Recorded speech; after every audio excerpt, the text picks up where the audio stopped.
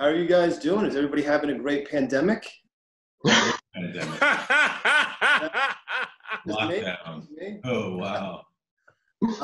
No. I'm Peter Saji. I wrote the episode Juneteenth, and I have with me the cast of Blackish. I have Anthony Anderson, Tracy Ellis Ross, Yara Shahidi, Lawrence Fishburne, Marseille Martin, Miles Brown, and Marcus Scribner. And we are going to talk about the episode Juneteenth in honor of Juneteenth. That is, well, I guess it's probably today that you guys are seeing it, but it's not today when we are recording. So Anthony, let me start with you. Tell me about why we did a musical episode about Juneteenth. Hold on, let me call Kenya to get my answer. I don't know.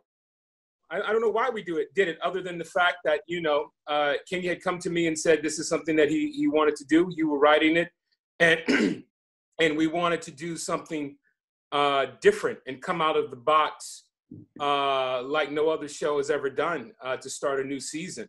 And what better way than to do that than to write an episode about Juneteenth and perform it as a stage play and musical.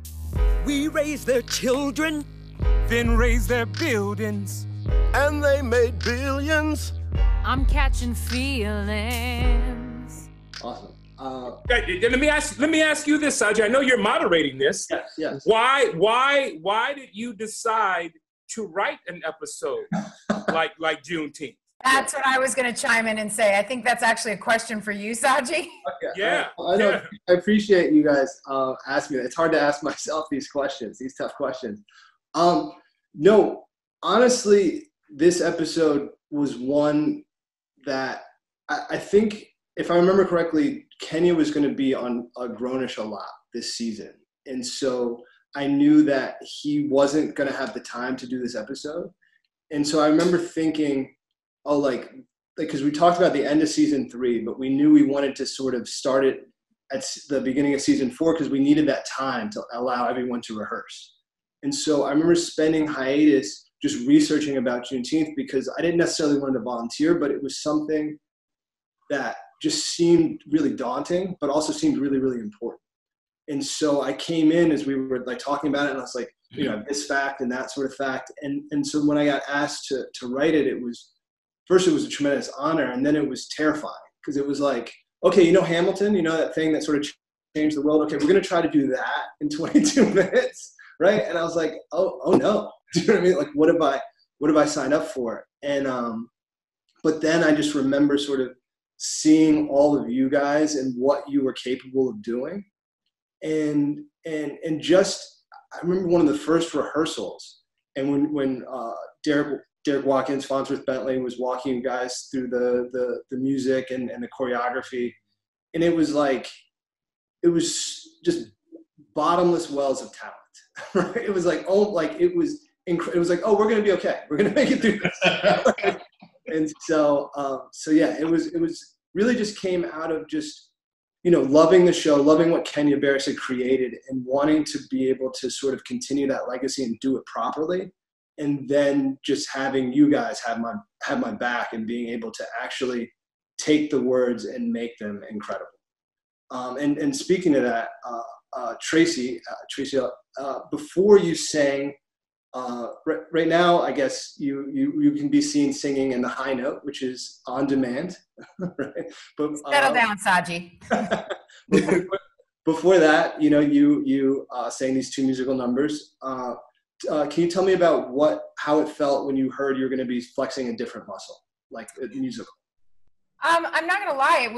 It was a little bit anxiety provoking to think that we were going to shift gears. I think we do it so often on Blackish in such a good way, but this was something we hadn't done. So there was an element of, is this going to trivialize something that is as important as it is? Are we going to be able to do this at the level that would give it the honor that it deserves?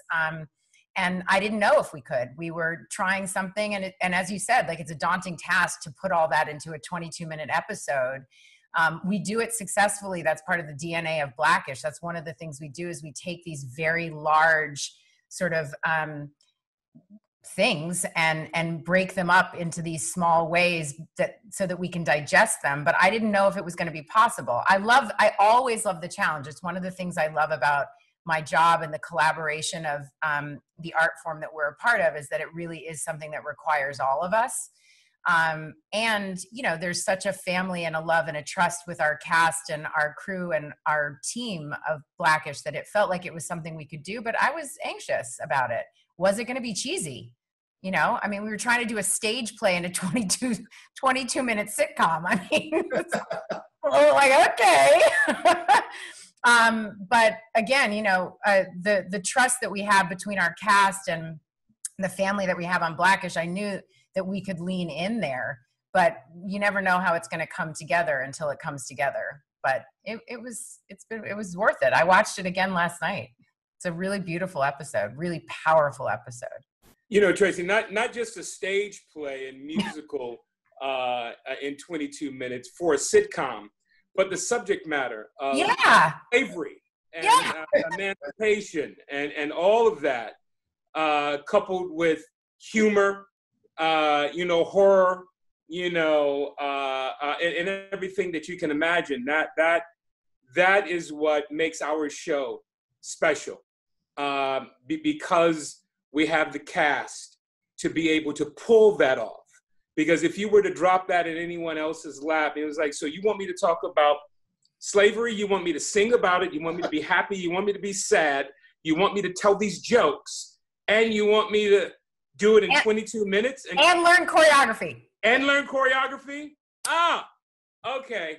So I think it's just a testament of the cast that, you know, we were able to assemble, you know, almost 8 years ago now to start this journey. I'd like to tip my hat and applaud our entire cast in front of the camera and behind the camera for being able to pull these types of episodes off year after year after year after year. Absolutely. And to that point, Marcus, you know, there, just to Anthony's point, there were a lot of things we had to do. You know, we had to talk about slavery, and there were jokes to hit. You know, like one of my favorite moments was you singing Pyramids, right? Like, it was just like a Pyramids. It was a much needed, you know, light moment. And so talk to me about your process. Like, obviously that's a tightrope. Talk to me about your process of approaching the seriousness, but also being able to hit those lighter moments. I think, like everybody else was saying, it was an extremely difficult episode to approach. Like, I have no musical talents whatsoever, like innately at all. Can't sing, can't dance, do any of that. But it's nice being an actor because you get to step into those lanes because they're all different forms of art and they coincide. And just trying to learn how to bring the comedy into such a serious space was kind of, it was a tough process. Like, you didn't want to like upset people, but at the same time, I feel like one of the things that I liked about our episode was, since it was a musical, it felt more like a celebration of our freedom. But then at the same time, talking to people about how it really is. Like, we're still not free yet.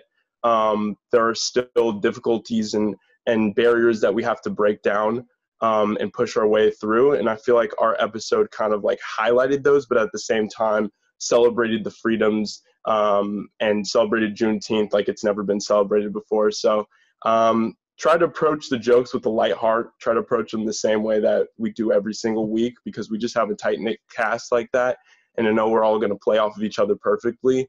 So it was really just getting the singing and dancing down for me. Fish, Lawrence, what was it like? Talk to me about what was it like walking on the sets for the first time to perform the musical numbers? Like, we built this in particular. Yeah, you know, the thing that I remember saying to a lot of people, and I think you'll probably remember this, Anthony, is I got the feeling that we were actually making history. You know, we were making history, not just in sense of like our television show. Our television show is great. But the fact that we took a subject like Juneteenth, musicalized it, had choreography, you know, had music from Aloe Black, had music from The Roots, had a choir, the way Anton shot it, the heat. I don't know, you guys remember how hot it was when we shot that thing? It was like August. Yeah, it was slave hot. It was slave hot. It was slavery days hot, exactly. I just kept saying to, I think it was Anya. I think Anya was our first AD on that one. I kept saying it feels like we're making history. I didn't know about Juneteenth until I was 18 years old or 19 years old. 19. I was doing a movie called Rumblefish in Tulsa, Oklahoma, of all places. I landed on Juneteenth, and some friends took me to a celebration there, and blah, blah, blah. But it was not a part of history that I was familiar with. And I think the fact that we've done this episode and that it continues to be watched by more and more people as the years go by is really important in terms of bringing this part of our history, you know, to everybody. Yeah, absolutely. Anthony, first of all, amazing quarantine beard. But thank you. I'm doing mine. But talk to me about the table read. Me too. Can you see mine? Nice. Mine is a little weak, but it's there. Your hair is so fine, Tracy. Can you see Look, mine? great. Can you see mine? Can you see mine? Yeah, everyone's strong quarantine beard. Miles, your beard is supposed to be under your chin, not on your top lip, son. Mm-mm. It's right here. It's going on like one spot. It's like getting really long on this one spot right here. There you go. This All one right. spot. Just keep drinking milk. No. All right. What's your question, Saji? And talk to me about the table read. How did it feel during it? How did it feel after? And how was the script received? First off, the script was received well. Secondly, just like Lauren said, you know, in reading that script at the table read, felt like you were a part of history as you were making history. And then we turned to each other and was like, are we about to do this? Are we going to do this? Yeah, is this what we're really about to do right now? This is how we're going to come out the gate on them? So it was just, you know, exciting. I was excited. My adrenaline was flowing because after the table read, then we had a week or so of rehearsal before we even got into production. So, and as Tracy said, you know, it was anxiety ridden. You know, just like, yo, okay, I really got to be on my P's and Q's now. Everything that I ever thought I wanted to be as an actor and become as an actor is going to be called upon for this particular episode on this show that we're doing. And I think it brought out the best in all of us, which I believed it would after that table read, because we were all just so excited to be able to do this and to take our swing at this, because this is all that we've ever wanted to do, you know, was to move the culture forward with our show and to say important things and to be provocative and thought-provoking. And this particular episode embodied all of that and then some. So that's my answer to that. And then to finally see the finished product, it was just amazing. You know, I was in tears watching it. Every time I rewatch it, you know, I get chills. I'm getting chills right now speaking about it, just because of what it means and what we all had to do to make sure that the finished product was what it is, if that makes sense. Well, it absolutely does. It absolutely does. Yara Shahidi, I would like I'm calling everyone by your first and last name. Yara Shahidi, tell me, what's your most vivid memory about either rehearsing or producing or this episode? Well, I mean, I remember it all pretty well, but I think what made the most impact was when we rehearsed on the stage for the first time. Because I think, as everyone said, we were getting all of this in increments, first feeling impacted by the script, and then we even had a studio session in which we were all singing the songs. But that first rehearsal after a week of doing all of these little bits in which the choir was with us, we were on this set, really spoke to how much of a communal experience even shooting this was, because I know people have said it before, but it really took everyone on their A game, cast, crew, everybody, and just another level of investment to even pull this off. So it was really beautiful to step onto that stage and to actually see, as we sang, we built this, what we built. We built this. We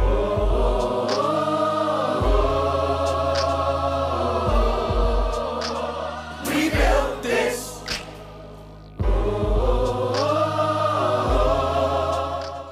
Actually, this is something I'd love to hear from everyone. Marseille Martin, if you could go next. Yes, it's me. Yes. What is your most vivid memory of Juneteenth? Oh, I don't know. I do know it like pretty well as well, but I think it would definitely be being at the studio, like singing it like all together, like as one. I thought was beautiful because it's like we made a song. We made songs about something so powerful, and yeah, we did two. Yeah, we did two songs. Yeah, it was exciting. And yeah, hearing everyone sing was the best part for me. Like just hearing everyone in their like full potential, full it was like a full like whole moment for us, and especially for me because I knew about Juneteenth, but like I never fully understood it. I think I was 13 when we shot it, so I was learning about it in school, but not like fully.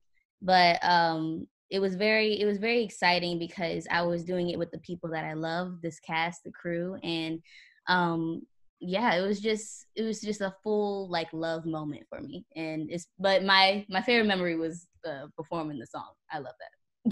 You know, it's so interesting. We went into the studio, all of us together, which was also really special because it wasn't like we all went in separately and did our thing. Like we all were in there together. We were all like, wasn't Jennifer doing like vocal warm-ups for us, teaching us how to open up our voices and do all these things with our voices? So it was really special to be in there together. Yeah. Were we like harmonizing or something? Were we harmonizing? We tried to harmonize. Attempting to harmonize. That was one of many moments where I just got chills, like watching you guys. Like, and you were all huddled around a microphone too, which just made it even more sort of communal feeling. It was incredible. Which in this time we wouldn't do. Exactly. Right. This was pre-pandemic. We were able to do. Miles Brown. Hello. What is Hello. your vivid memory? Hello. Juneteenth. I mean, that whole week was a really good memory. That was probably one of the craziest experience on set that we've ever had, or for me. But I think the craziest moment where I realized how big of an impact we were gonna have on this episode was towards the beginning, to be honest, because it was when we just recorded the two songs. And then we got back to the set the next day, I think. And then we heard it back and we were all sitting in chairs next to each other reading. And we were all, I think we all looked at each other and we were like, oh, so we're actually like we're really doing this. Like we're actually going to be dancing and we're going to be singing on stage and all that stuff. So I think that was like one of the craziest experiences. And then on top of that, when we started practicing like with our props and all that stuff, Anthony with the broom and all that, I think that kind of just like our whole choreography was awesome. Plus I kind of helped with the dancing, you know what I'm saying? That's kind of where I came in, did my part. You did. But yeah, I think that whole episode was really important for all of us to learn all that stuff. So yeah. Okay. Marcus Scribner, please tell me about your most vivid memory of Juneteenth. Most vivid memory. I think I always remember the studio session because of the fact that we were all like supporting each other, and that kind of that communal environment, that family environment that we've built up over the years. I feel like it makes us all better, and it really came into play this episode because we all got to showcase our strengths and help each other out with different things that some of us may not have been as good at. So it was nice to have everybody that you love like surrounding you and helping to lift you up. And I always, one of my favorite lines that we had to sing was Miles saying, "Plant my 40 acres and ghost ride the mule." I knew Miles was going to get up for that. Marcus, I swear to God. I swear to God. That's why I didn't bring up the studio session. That's why I did not bring up the studio session. That is not why I brought up the studio session. I knew someone was going to say I was going to do it. I'm so glad you brought that up. Yes. Bro, I was trying to do the lower octave, and they trying to get me to do the higher octave. It was beautiful, Miles. It was beautiful. The higher one. I wanted to do Hey, Miles, you don't have a problem doing the lower octave now. Yeah. I know. You weren't ready. We can re-record now. I was in between both octaves. It was bad either way. It could have been bad. I was fired. Yeah. I'm on the lower side now. I also think we need to, Jennifer is not here, but this episode featured one of the most important talents of Jennifer Lewis, the leg kick. The leg kick. Ooh, ain't that something? Yes. It was featured in this episode, and if you know Jennifer Lewis, or even if you don't, this is one of her main talents and skills among many. Yes. Tracy, not only that, but it was a kickball change leg kick. Oh yes. Yes. It was several moves in one. Oh yes. Yeah. Oh, that was a really big deal for this episode. I know Juneteenth was at the forefront, but B behind the A was Jennifer Lewis's kickball changing kick. You should see that. Jennifer kick her kneecap to her forehead and keep her balance and do what she did. I was in awe. Life changing. You should see the part when we were going back and forth dancing and we are just screaming "Go under!" Like that was the funniest. Oh part. Was that for me? It was a competition. Who could scream louder? Well, you guys, let's be clear where that came from. That was so you could all get me to do it on beat. We worked that into the song so that I could get under at the right time. We are the 2 and the 4, and not the 1 and the 3. If you see our lips when we perform that, you can see us screaming that while we were doing that part. Our friends. Yes. I will say that Miles Brown's Ghost Ride the Mule was actually my favorite moment. Plant my 40 acres and ghost ride the mule. Thank you. Aloe Black, myself, and Derek, we wrote the lyrics together. And I remember being in the studio. We actually were in the same studio where they filmed We Are the World. And I remember, I was like, okay, I had Plant the 40 Acres, and I was like, something, the mule. I was like, put rims on my mule. Like, we need a joke here. And Aloe Black was like, Ghost Ride the Mule. And I ran out of the studio and called Kenya. Because, at that moment, I was like, this is going to be crazy. This is going to be had. You know what I mean? I was like, that's it. Why me, though? Why did I have to be the one to say it with the higher octave, though? You could have gotten not you? Yeah, exactly. Made an impact.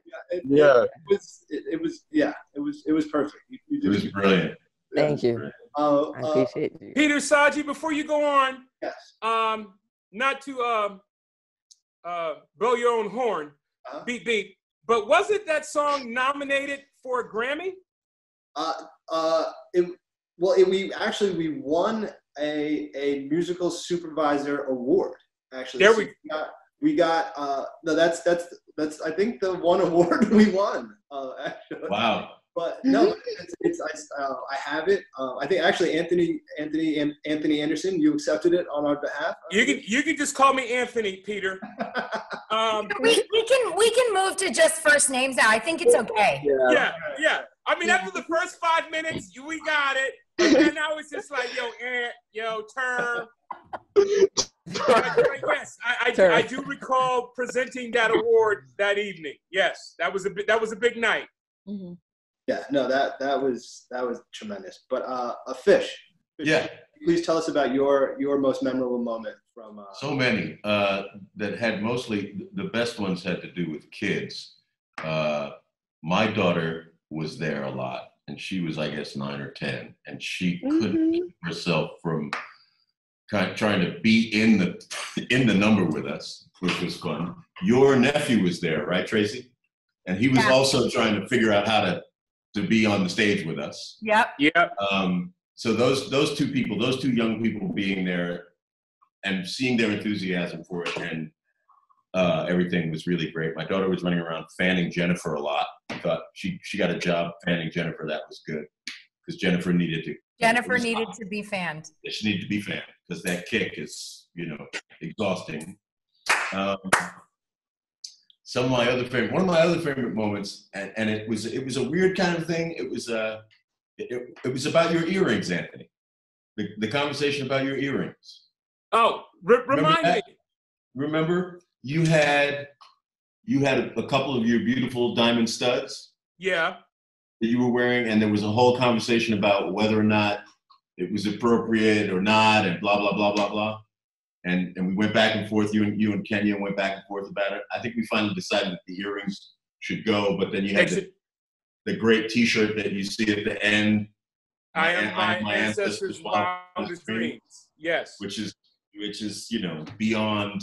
It's so beyond what our ancestors could have imagined, I think, when you think about that. So again, it's just the historical context of the whole thing for me.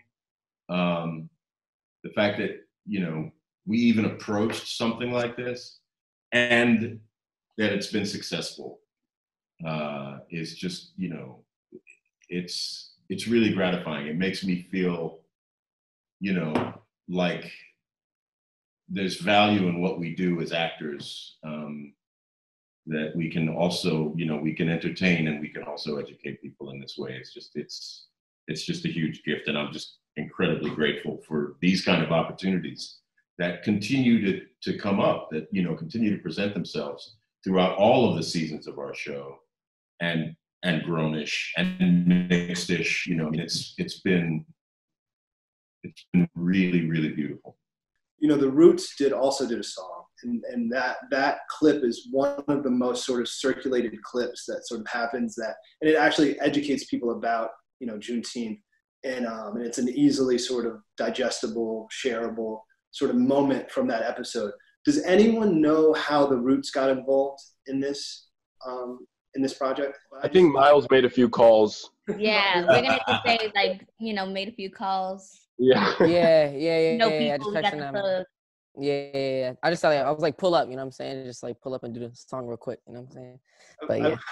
I will say that I wrote lyrics for that song, for the I Am a Slave bit that they did. And Black Thought recorded my version, I guess out of respect, and then did his version, which we were like, yeah, let's do that one. I actually have a clip of Black Thought doing my lyrics, which is awesome. It's wow. I'll leak it for tens of dollars. But that clip just feels, sorry to interrupt, so powerful, because even as a history nerd who I think grew up with the I'm just a bill, I remember how well versed I have always been in white history. And there's something about that clip in particular in which it was really shifting the paradigm of seeing our stories in the same format with the same level of gravitas and accessibility that we've seen all of dominant culture. And so I remember the first time seeing kind of what the Roots had done with the animation and being like, oh, wow, we're going back to change what's even in history books. Mm-hmm. I am a slave, yes, I'm only a slave. They'll place my body in an unmarked grave. In these Confederate days, it's kind of hard to lift every voice singing. To that end, Yara, why is it so important to normalize and celebrate this holiday? Yeah, this may sound super random and it's going to make sense in a second. I remember my favorite book when I started filming Blackish was Catcher in the Rye. And I don't know what I thought I had in common with this young white boy roaming around New York.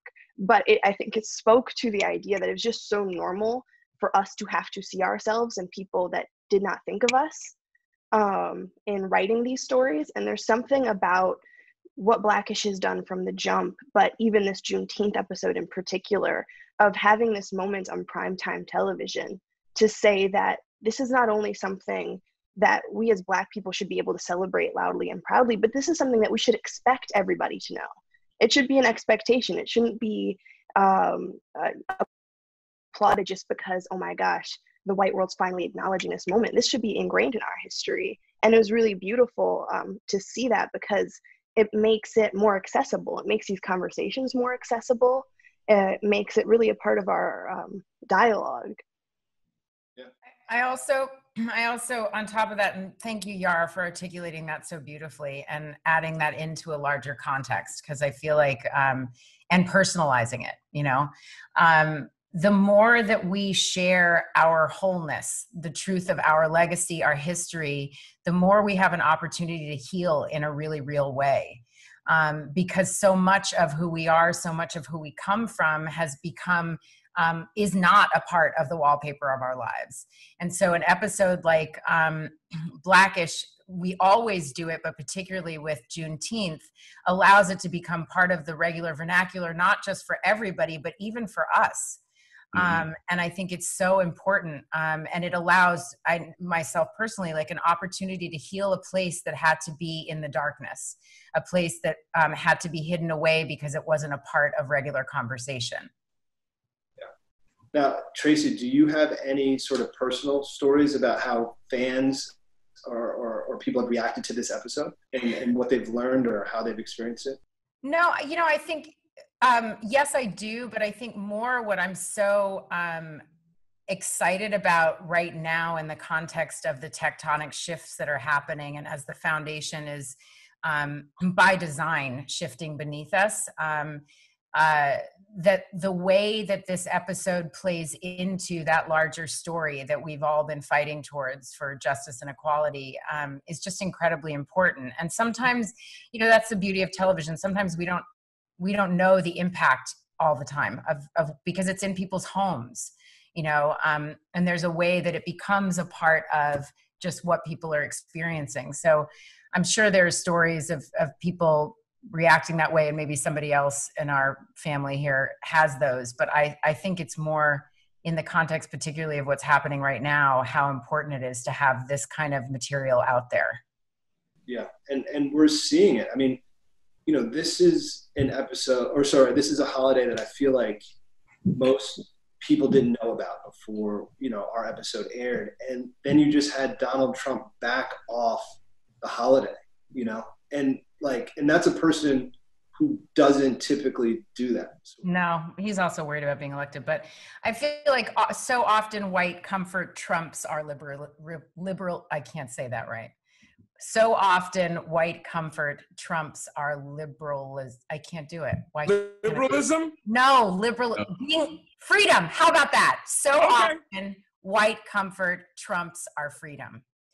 And this was, and Blackish all the time pushes on that comfort and that discomfort in a way that is so important. And yeah. Does anyone else have any sort of memories of fans or people coming up and sort of sharing their experiences with watching this episode or what they've learned about the holiday because of it?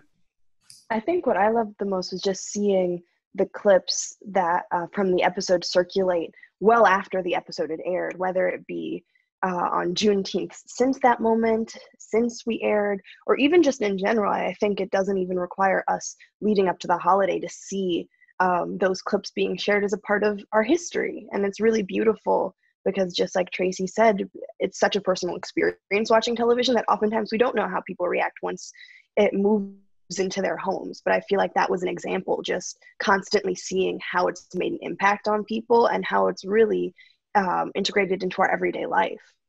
And building on top of that, even with like all those clips that are being circulated and shared around, it's nice to look at the comment section and see what people are talking about. And everyone's like, why haven't we learned about this sooner? Like, why isn't this a part of our standard American culture? And it's nice to see that people are moving towards that and trying to make that happen, and even celebrating it in their daily lives now, which I feel like that is enough to start to create a cultural shift. So I think one thing, I think while we were doing like all the rehearsals and stuff, I checked my phone to see the calendar to see if it was if it was true that it wasn't really on the calendar, and I looked and it wasn't. And then I think it was a few weeks after the episode even aired, I checked my calendar randomly and I got a notification that it was Juneteenth.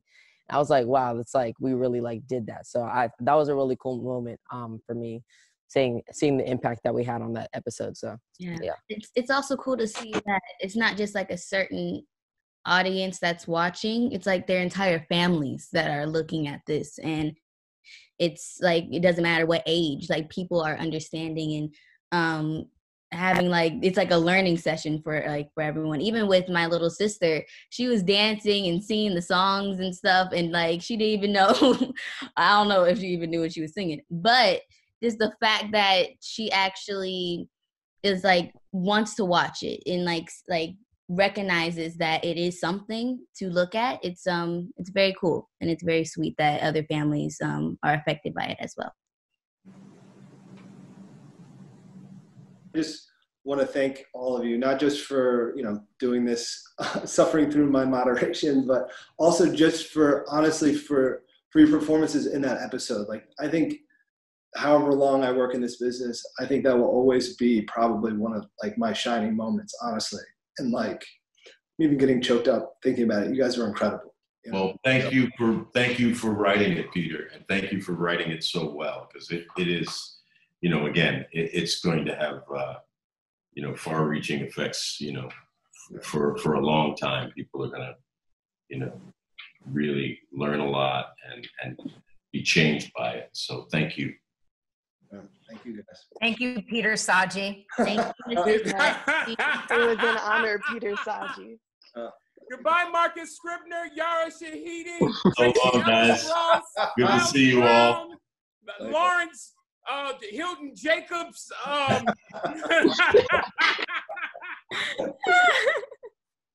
Peter Saji. Thank you. Thank you, Anthony. See you guys in line to get our temperatures taken when we go back to work. Yeah. Hey, guys. I just want to say before we sign off on this that